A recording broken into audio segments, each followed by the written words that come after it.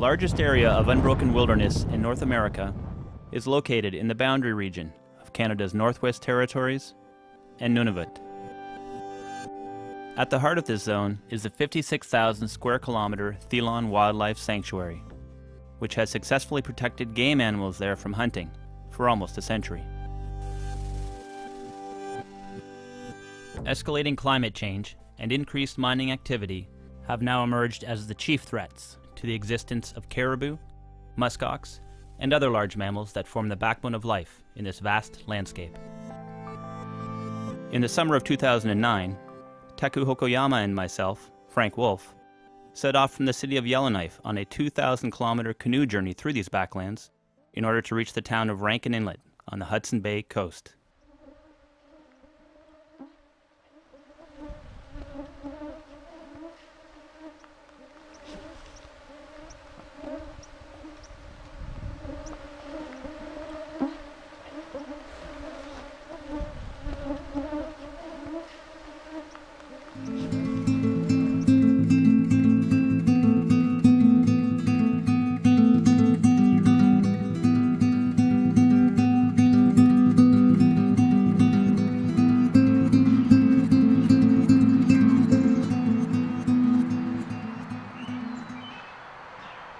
This is my son Ashitaka. He's 7 weeks old. This summer I have a canoe trip planned. We're leaving my new family for about 50 days or so. I'm really concerned about his future. A lot of environmental catastrophes await. It's going to happen during his lifetime. Connecting this to a canoe trip is a bit of a stretch, but this is my way of sort of helping the world be at least a little bit better in the future. Everybody that I've ever told that I was going to go on this trip with my son only at 7 weeks, and they said I was going to get divorced, or they looked flabbergasted, and pretty much the only person who hasn't been flabbergasted is my wife. She's the only one who really understands so far why I'm going on this trip. Yeah, and that's good enough. I don't need anybody else to understand as much. I understand, Taku. Yeah, I knew you. Well, you asked me to come. You're quite pushy.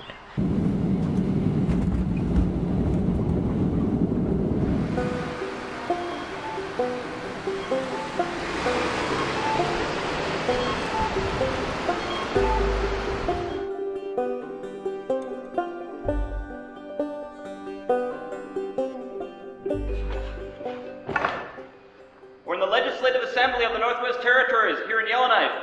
Woo! Anything specific that brought you to the side that you thought it would be more effective for you to be in the legislature?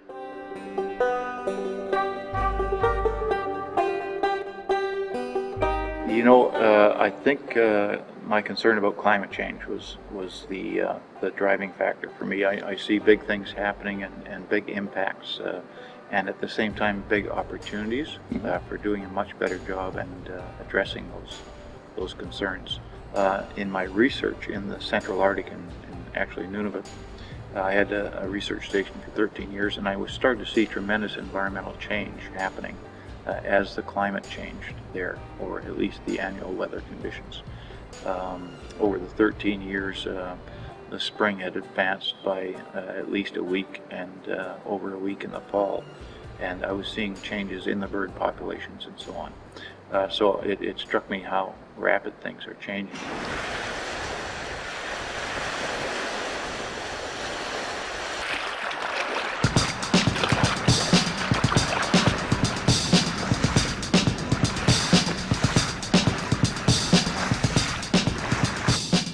Alright, so it's July the 9th, and it was cold last night. I had to snuggle right up into my bag in the tent. And you can see the whole canoe here is covered in frost.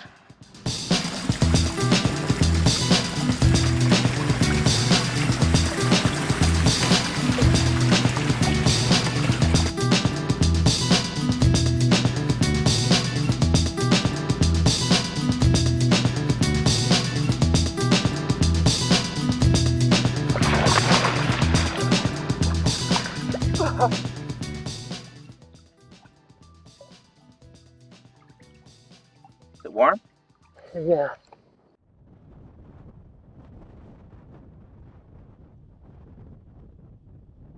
All of the water in the Northwest Territories comes from outside of the Northwest Territories. Just south of the NWT border, north of Fort McMurray, is the oil sands development.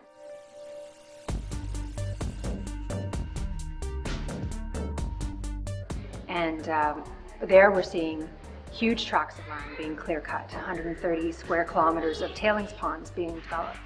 And oftentimes they're right against the Athabasca River. These tailings ponds pose a huge risk to the water in the Athabasca River, which then flows north into the Slave River and then into Great Slave Lake. Water is the mode of travel for many groups in the north, many people in the north. It's also the way in which, it's also the resource that sustains the land, it sustains the wildlife. So the quality of the water, people say, I've heard the term water is life, and water is boss. They all mean the same thing. Without water, what are we, right? It sustains everything we have, and so we must keep our water safe in order to keep our way of life.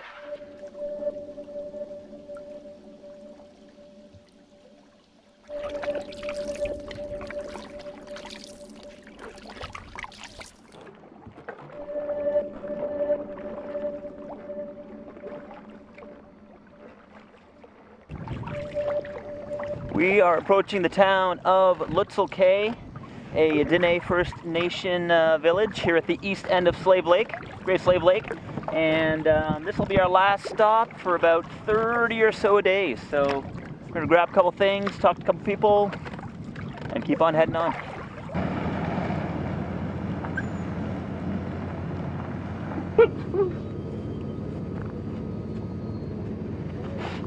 Okay, we are here at the Lutzelk'e band office, and we're going to go in and talk to Chief Steve Nita.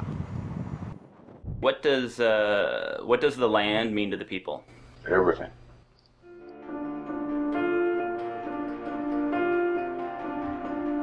Well, Lutzelk'e is a traditional Dene community that is propelled into Western society. What took Western society 500 years has taken us less than 50. We were a hunters and gatherers society 25 years ago. I, for an example, grew up in the bush on the track lines in tents. I never spoke a word of English till I was 10 years old in kindergarten. So that's my society, that's my people.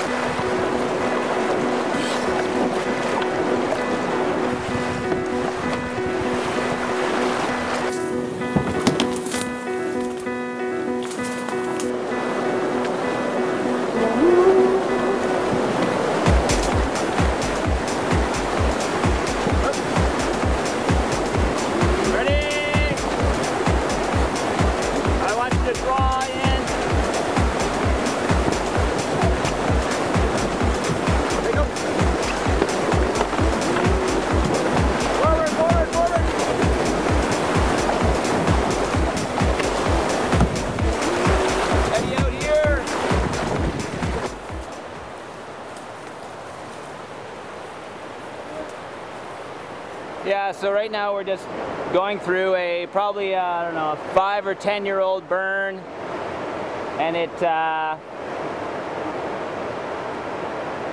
yeah, it's just birches, no trail, fallen, burned trees.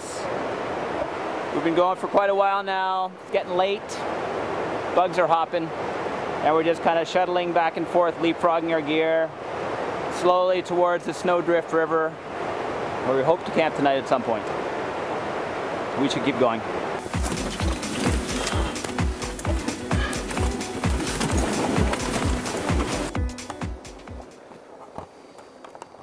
We're still out here, but we're close.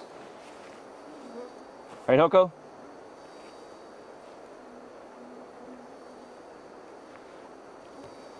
We're close.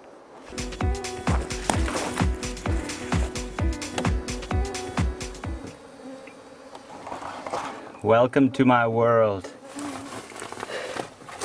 Approaching 10 o'clock, and we're doing a bushwhack through the burn, And I can see the river, the Snowdrift River, which means no portage for a couple of days, hopefully. Whew. It's about a 4-hour ordeal. Go ahead, Oko. I'm gonna follow you down.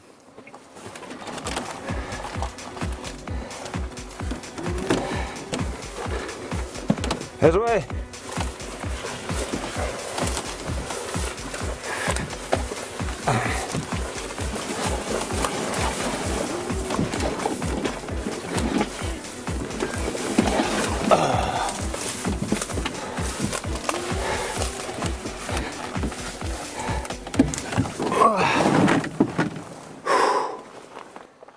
Mosquitoes here don't look very good at all. These are all mosquitoes. Not special effects. This is not an exaggeration.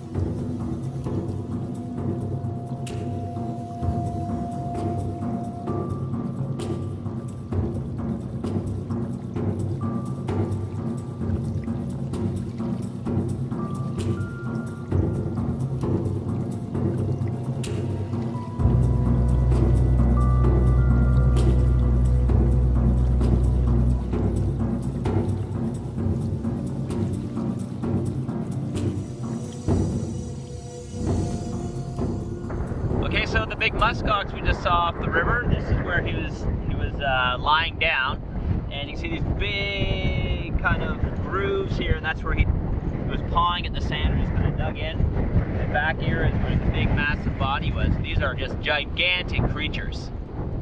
Taku, can you smell there? What does it smell like? It smells like hay, except after it's been eaten and digested, and it came out the other end. That's why they call it musk. Musk. Musk. Musk of ox. Be a musk ox. Yeah, be a musk ox. Yeah, do it. Yeah. He's gonna come get you.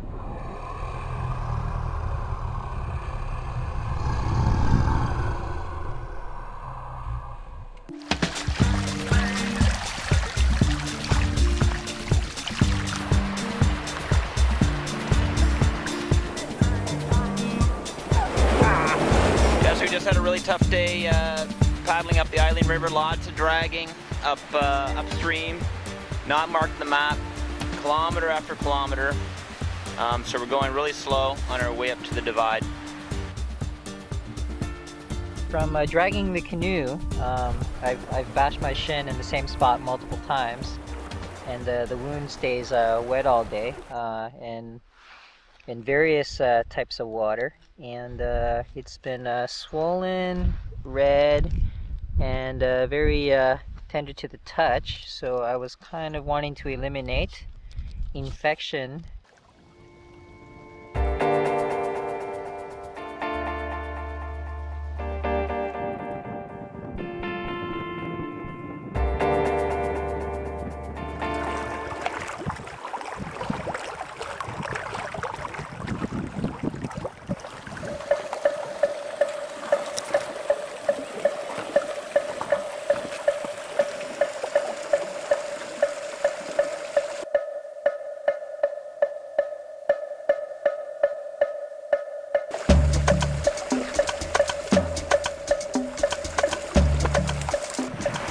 Up to the Northwest Territories to get a lot of large mammals, hopefully on film and still pictures as well. But one thing we didn't expect is to get the first ever video of the Canadian snow leopard. So that was a huge bonus, unbelievable. It was beautiful.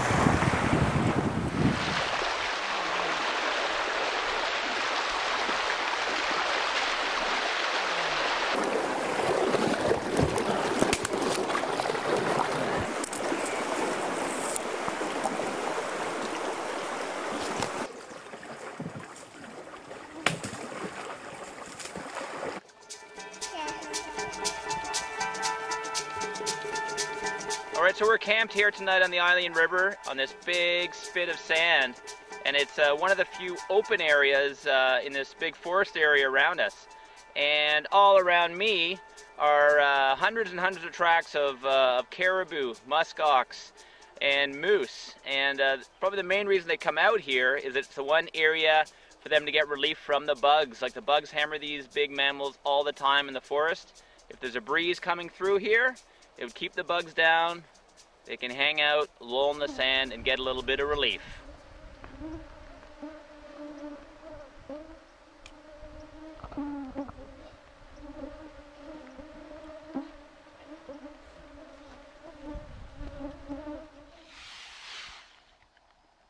What happened to your lip? Oh, just a couple of mosquitoes kissed me. Maybe 2, 3. Had a good time. You're a dirty boy. Oh, don't tell my family.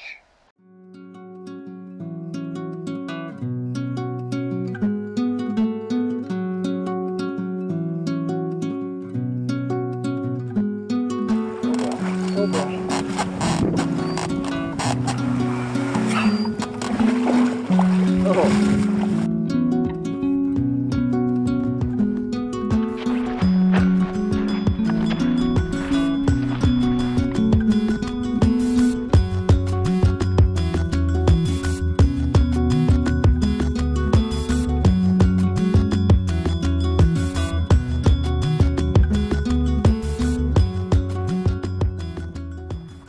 Hokoyama, how are you after today's extravaganza? Pretty rough. I've had this toe issue that's been bugging me for a while. Every morning I wake up and my toes are actually sensitive and they're a little swollen, and today they seem to be exacerbated by the constant being wet all day, being cold all day, and then the distances weren't great, but we did quite a few portages, so there's fewer on the horizon, and I'm looking forward to it.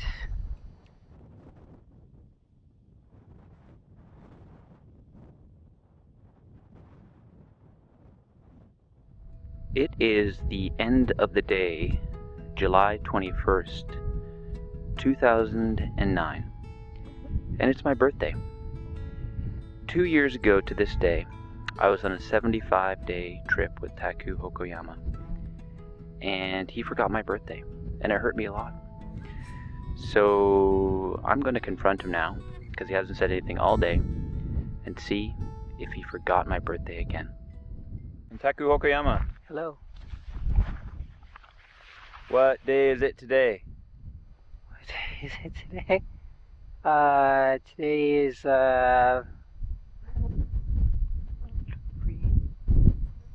3 weeks of tripping. Yes.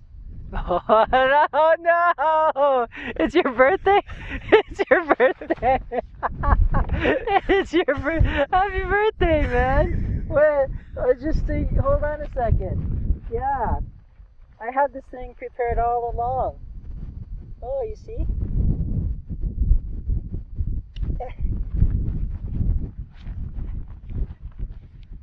A bouquet of Labrador. I had that. Thanks. For you. I had no idea. I thought you'd forgot again, just like our last trip. No, that's not possible. I can't forget anymore. You're just waiting for that, weren't you?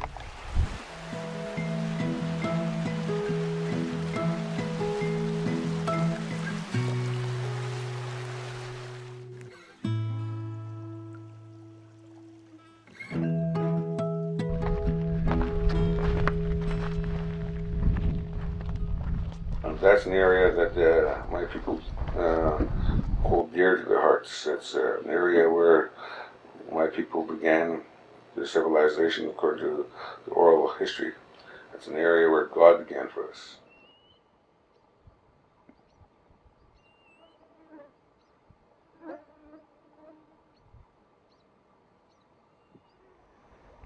Hello there. After almost 700 kilometers of grinding to get to this point, this is the very beginning of the Thelon River. and which flows through the heart of the largest wilderness area in North America. Yip yip! 1, 2, 3, hey!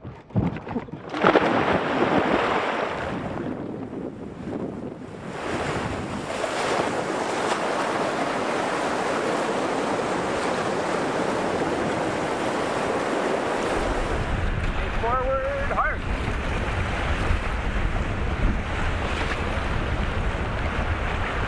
Right. Good.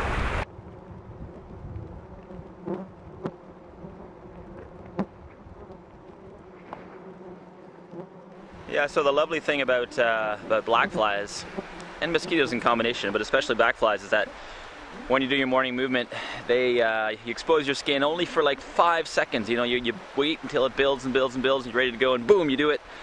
And then they're on you, like about 100 of them, and you pull your pants up, but then there's still probably about a dozen or so crawling inside your pants, because mosquitoes kind of stay on the outside, but black flies crawl under your clothes and just crawl and crawl and crawl, and once they get exposed flesh, they go to town.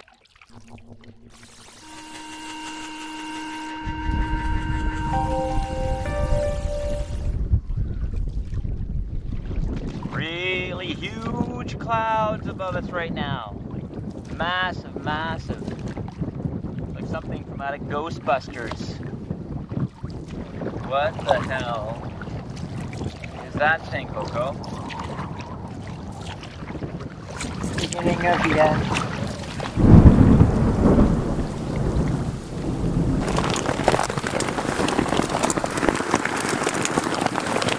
Shit.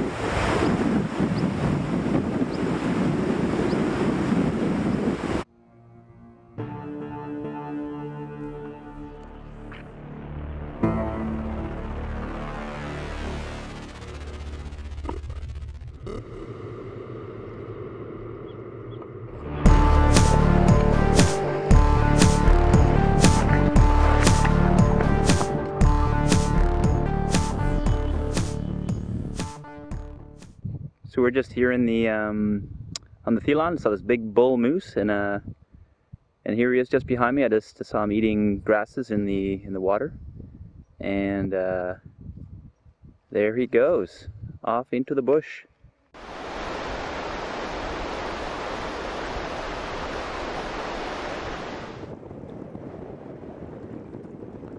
When you're out there paddling all day, do you ever think about your son Ashitaka and maybe how this trip and the education you're giving here can kind of help him in the future? Yeah, I can't not help think about him. I think about him every day. I think about my wife every day. I miss them both greatly, so much more than I could have ever imagined. But at the same time, a primary motivator for me to go on this trip was to learn firsthand, you know, what's going on with the environment. Or, you know, last time on a similar trip, we also talked to people who had great things to say, and so I was looking very forward to that on this trip, and it's already happened so many times, manyfold already. And as far as I'm concerned, that's greater than any university education that a person could get, of which I have plenty. So it's been incredible, absolutely worth it for sure, for me, my son, and my wife.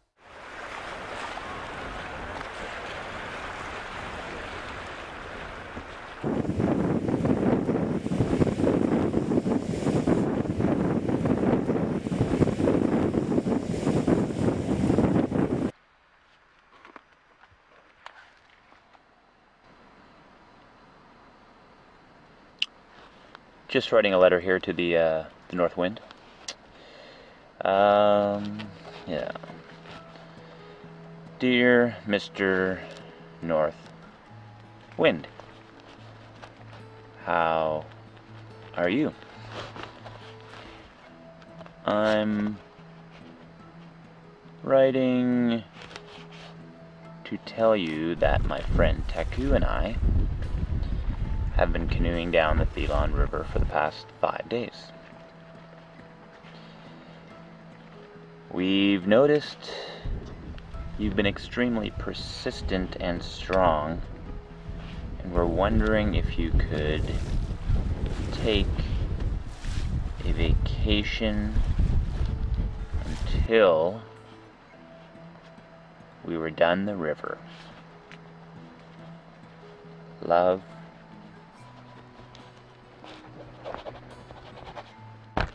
Frank. That should do it.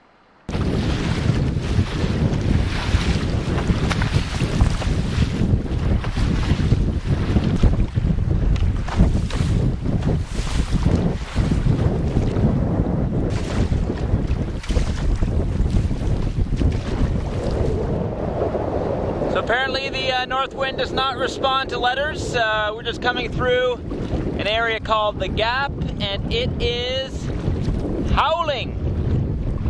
Ow!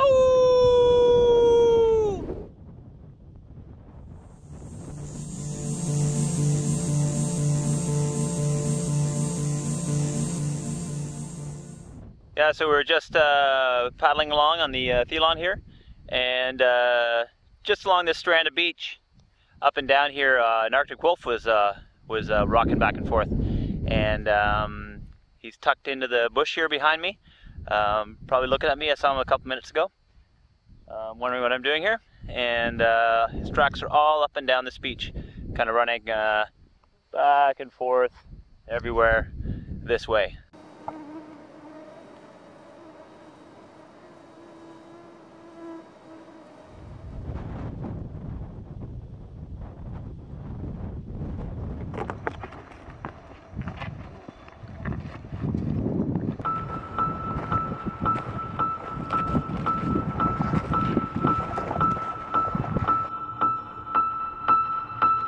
I'm standing here in the remains of John Hornby's cabin. John Hornby is one of the figures actually central to having this whole Thelon Wildlife Sanctuary protected. He made a suggestion in the mid-20s to actually have it set aside to protect the wild game here, basically.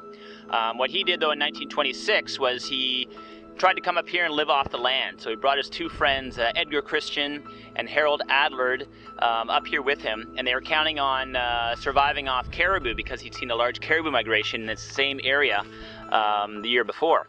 But unfortunately, the caribou never came, and over the course of less than a year, they starved to death.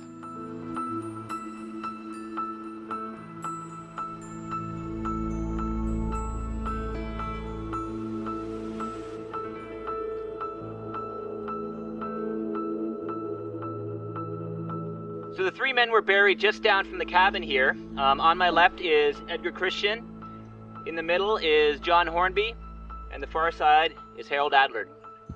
Small errors in judgment have very big consequences when you're isolated out here, and slowly starving to death would have been a very tough way to go, especially in the cold of winter. So lessons directly applicable to us even. We're online, we're online.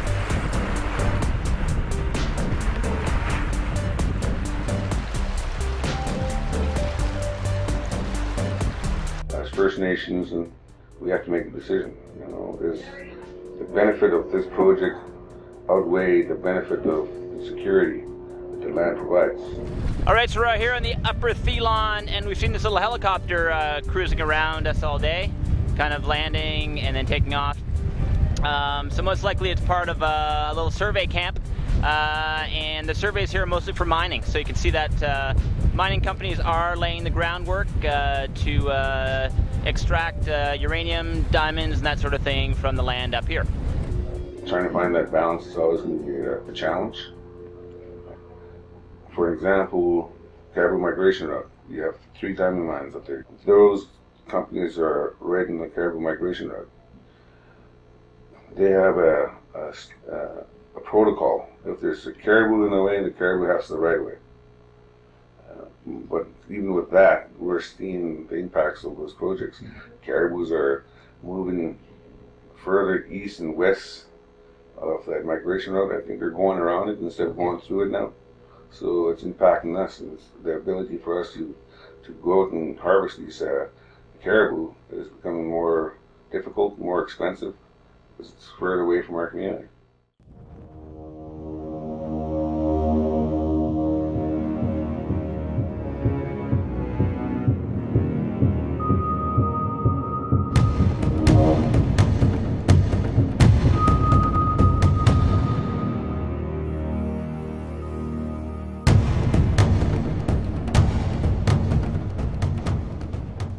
Yeah, so that was just pure chance, you know. There's no guarantees to ever see the migration up here. Could be weeks off, you never know where they're going to cross, where you're going to come across them. And we just lucked out as we're just exiting the main part of the Phelan River towards Beverly Lake, their calving grounds. So yeah, just, yeah, we lucked out. No doubt about it.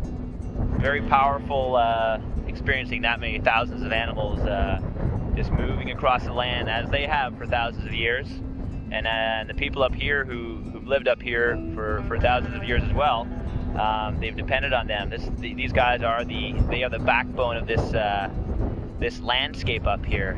Everything feeds off them. Without the caribou, there are no people, there's no bears, there's no wolves, there's nothing.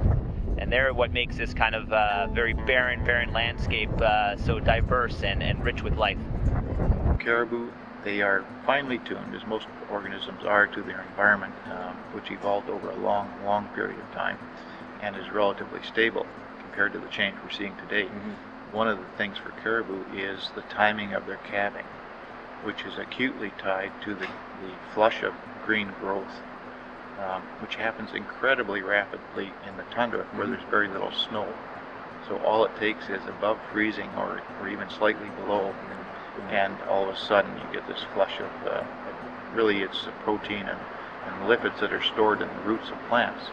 They get flushed into the tip of those plants, and that really enables them to produce nourishing milk and ensure calf survival and so on. Mm-hmm. When you have a 2-week change in that date, so it's no longer synchronized with the birth of the calves, and that's a highly synchronized event, then it has implications for the survival of the caribou.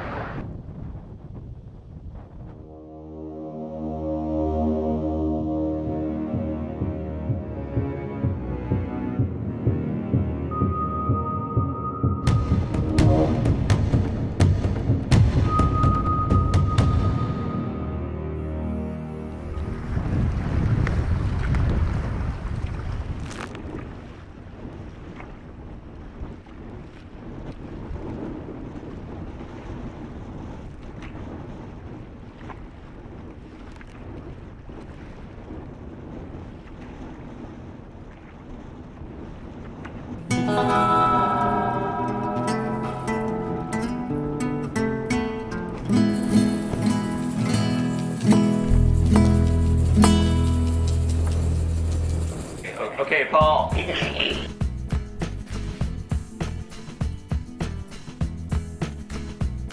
What was Baker Lake like when you first got here? Budak pamin mo tamaw nga kayo kasi kanila pa kamanito. Kaya na mulak to wala nananayaw tao hak na wala ko.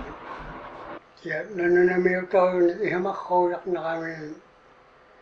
Hulukan ito ni tuktunik amak konik tao to yaksunik. Pilayakat taksita mo kakawayanak mata.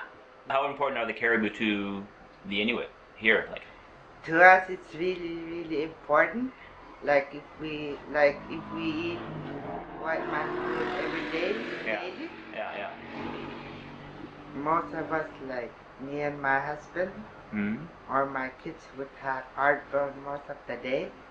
But if we have caribou meat, country food, like for lunch and either for lunch or supper, it's alright with our body. What do you see as a relationship between the caribou and the wolf?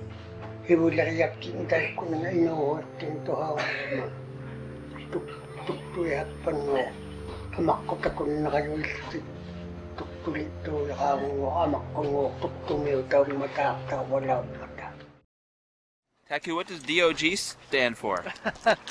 Dog? Don't eat the camera. Not possible. Still holding down.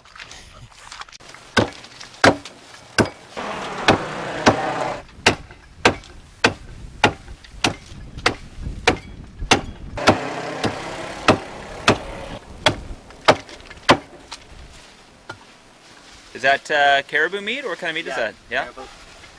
What I usually do is give her the shot up parts of it, wherever it was shot, the shoulders, the ribs.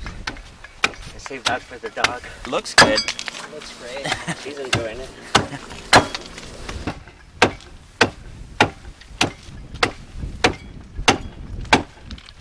You just don't kill an animal. You kill an animal with the thought of producing clothing for yourself in the winter.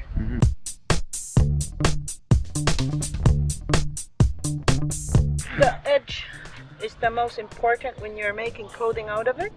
And you have to kill it at a certain time of the year, which is August. Second week in August. You can't just kill it if you want to make clothing out of it. You have to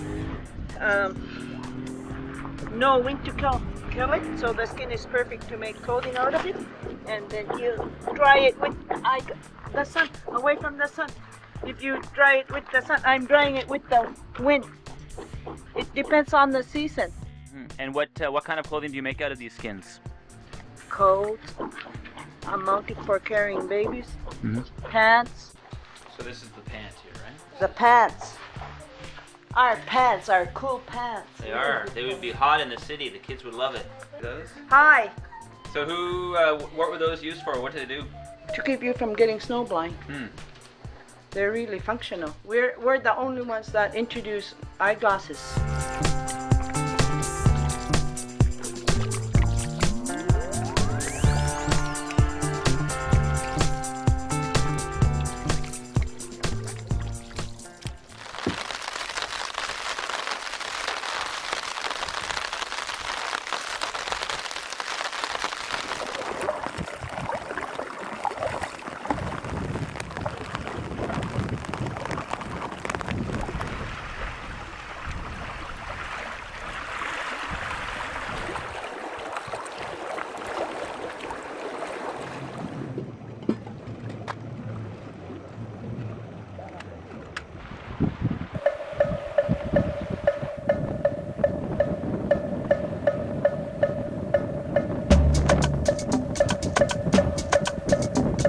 Yeah, so we got some great footage again of a snow leopard, like something that's never been filmed before, and now to have seen it like a handful of times like this is just amazing.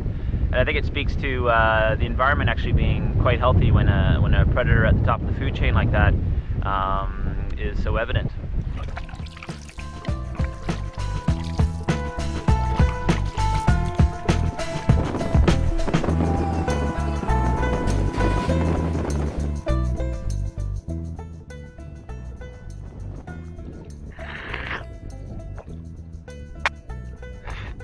Day 41, and we're on Chesterfield Inlet. As the crow flies, probably about 150k from Hudson's Bay, but still a couple 100k left in our trip to get to Rankin. But we're definitely on the ocean, 8-foot tide, lots of kelp around everywhere, the smell of the ocean. So it's definitely a major transition.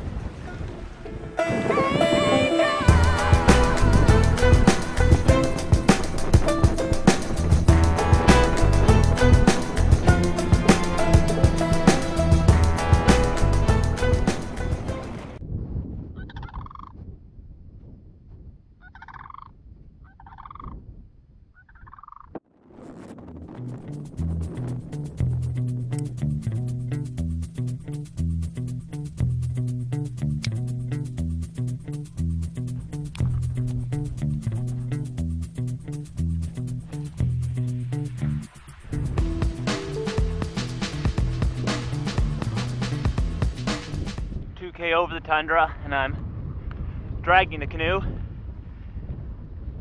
instead of carrying it because the wind always catches like a sail. So just got it rigged up to my PFD and cruising along here. And this will get us the high to land and get us into the Mammalian river system,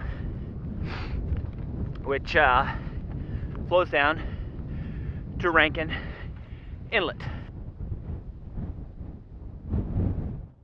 Cloudberry.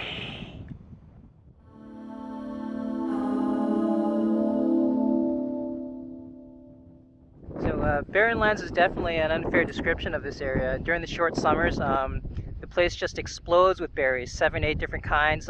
There's a good reason why birds make such a long distance, and they normally live in trees, but they're willing to live on the ground and raise their young here. Just incredibly, incredibly rich.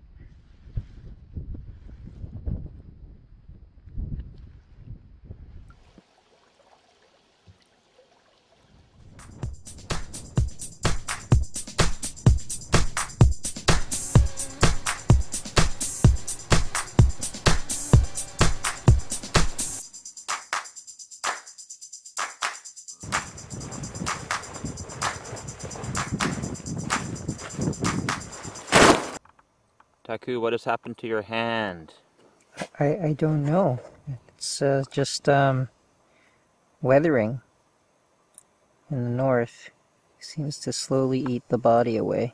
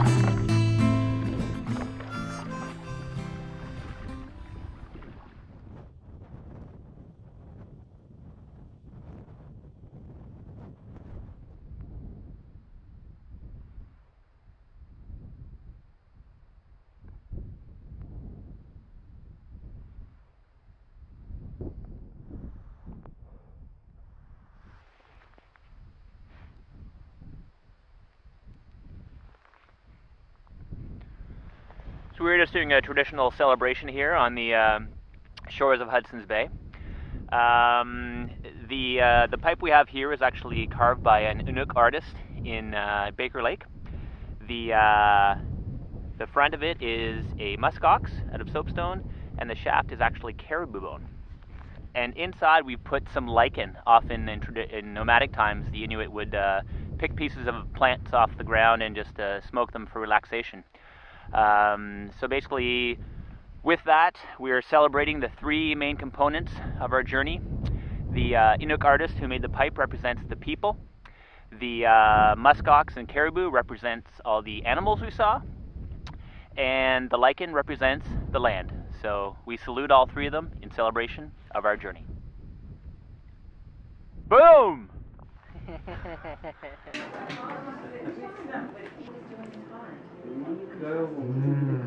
So Taku, tell us what you're eating there. This is fresh caribou liver that was actually hunted by our gracious hosts here. It's amazing. Unbelievably good. Who would have thought we'd roll into Rankin Inlet and receive this kind of hospitality? This is, it's good to be alive.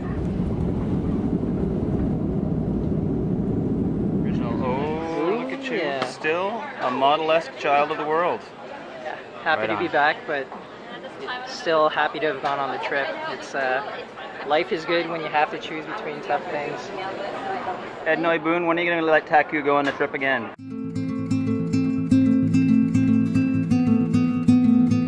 Very soon, next week? That's up to Ashitaka. And do you realize you're the envy of men around the world? What? Why? Because of Taku? Because your generous nature with Taku. Oh, yeah. Well, I don't know how generous I'm going to be after this. Yes. Well, thank you, Ednoy, for this one. Oh, you're welcome.